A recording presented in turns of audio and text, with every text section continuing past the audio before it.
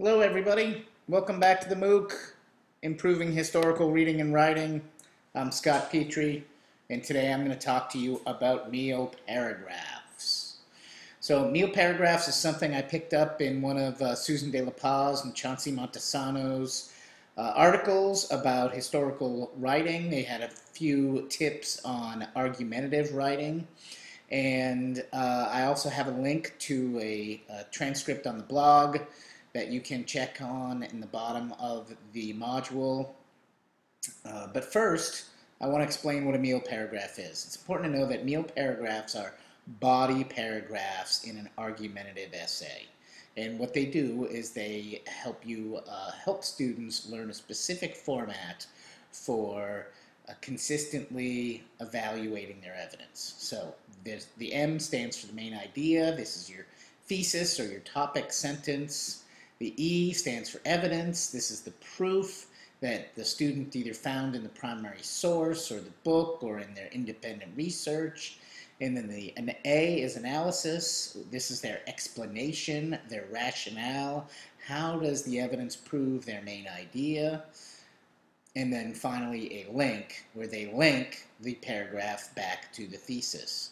Now, many of my students only think that a sentence is 5 sentences. It cannot be any more than 5 sentences. It should not be less than 5 sentences. This is certainly not so. You can have meal paragraphs that are 7, 8, 10, 15 sentences long. It is okay. This is where you show off that every single paragraph in your essay links back to your thesis, and all of the evidence you've selected actually does, you explain it. Not only do you quote it, but you actually explain it. And one of the mistakes I see quite often in my students' work is they'll use a quote, but then they make no attempt to explain it or tell you why it's even in their paper. They just slap the quote in there and think they're done. So meal paragraphs, what I do to practice them is I start off and I give them some information.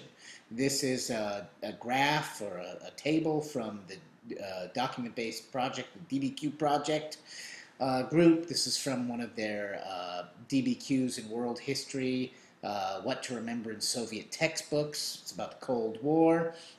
And so I give the students this table, and I simply ask them to read the table and then make an argument as to which would be a better country to live in, the Soviet Union or the United States.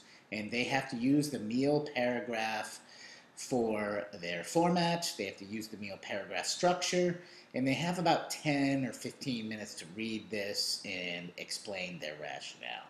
So let's take a look at a couple samples. Bear in mind, these are 9th graders. This is early in the year. They're not very good at this yet. Okay, so here, this student makes the mistake of just saying meal paragraph, US is a better place to live. I'm not sure if that's a sentence or his title. I'm thinking it was the title. And let's read through this whole thing. Meal paragraph, the US is a better place to live. According to document B, hey, a citation, there are a lot more radio in the US than the Soviet Union.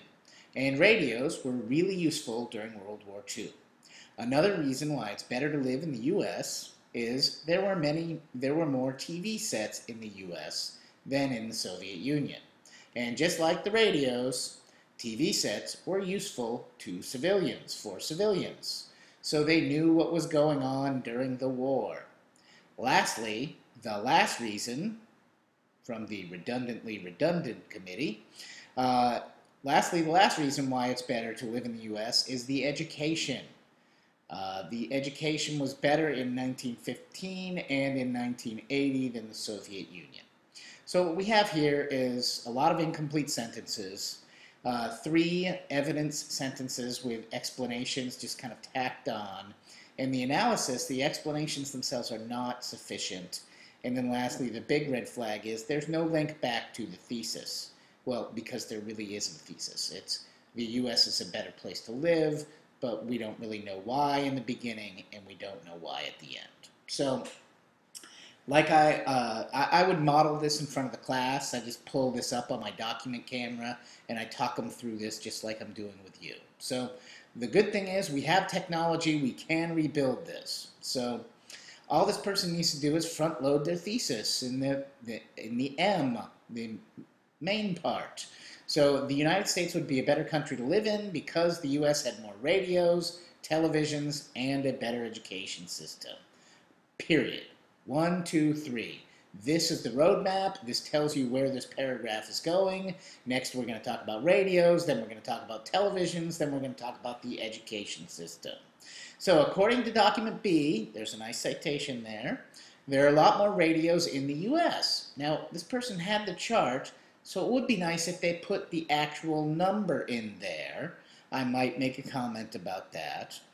There are a lot more radios in the U.S. than there are in the Soviet Union, and radios were really useful during World War II.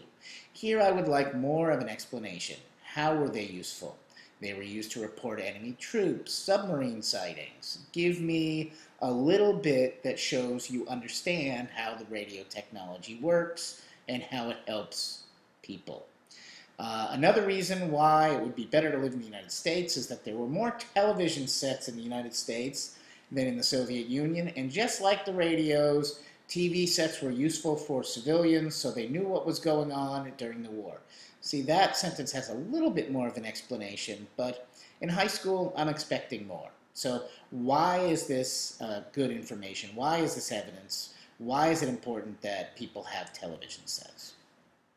Lastly, the U.S. education system was better in 1915 and in 1980 than the Soviet Union. Again, give me some more facts, give me some statistics from the table. Therefore, with more education and an informed public having access to more radios and televisions, the United States would be the better country to live in. Okay, so we've got the main idea, we've got the evidence, we need more analysis, we need more explanations, but now we also have a workable link back to the thesis. More education, an informed public, more radios, more televisions, the U.S. is a better country. So, with a little bit more effort, this paragraph has been salvaged. Let's move on to our next victim. This person correctly labeled the activity. Do now. You have 10 or 15 minutes to do this. Yay! According to document B, Russia would be a better society for the following 3 reasons. More medical doctors, longer lifespans, and I think increased literacy rates. I feel that the United States is a safe place to live, and they care about us, Like the gross national product, the United States has $2.47 trillion, and this person just goes off the rails here.